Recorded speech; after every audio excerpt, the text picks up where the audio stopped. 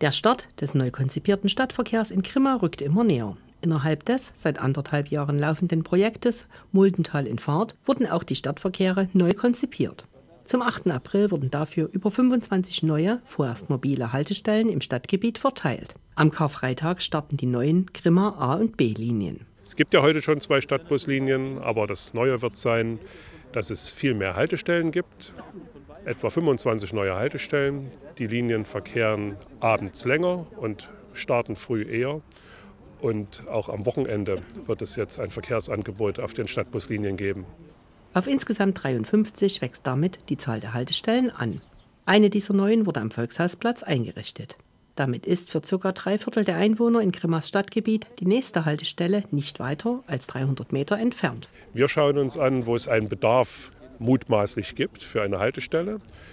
Das ist natürlich dort gegeben, wo Wohngebiete sind, wo eine Schule ist oder ein Kindergarten, wo Gewerbegebiete sind oder eben wie hier ein Einkaufszentrum.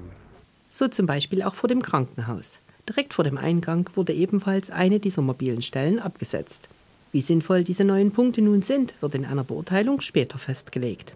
Die mobilen Schilder werden dann fest verankert. In Brandis habe man mit einer solchen Verdichtung bereits gute Erfahrungen gemacht. In Brandis ist ja die Stadtbuslinie 689 schon im Dezember 2016 gestartet. Die ist seitdem auch sehr erfolgreich unterwegs. Wir hatten im Jahr 2017 dort 88.000 Fahrgäste und im Jahr 2018 schon 125.000 Fahrgäste, also eine deutliche Steigerung. Und das wächst auch weiter dort in Brandis. Wir haben verschiedene Linienänderungen vorgenommen, sodass das jetzt auch eine richtig gute Stadtbuslinie ist, schon seit über 2 Jahren.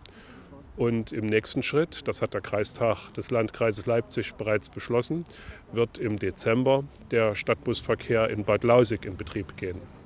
In Grimma bekamen die 2 Marktleiter symbolisch den Fahrplan überreicht und Mitarbeiter Jörg May bestückte den Schaukasten mit dem richtigen Schild. Der Halt in direkter Umgebung von Markt und Bibliothek soll eine rege Nutzung versprechen. Die Bewertung des neuen Netzes soll 3 Jahre andauern. Haltestellen, die sich schnell durchsetzen, können aber auch schon eher fest betoniert werden.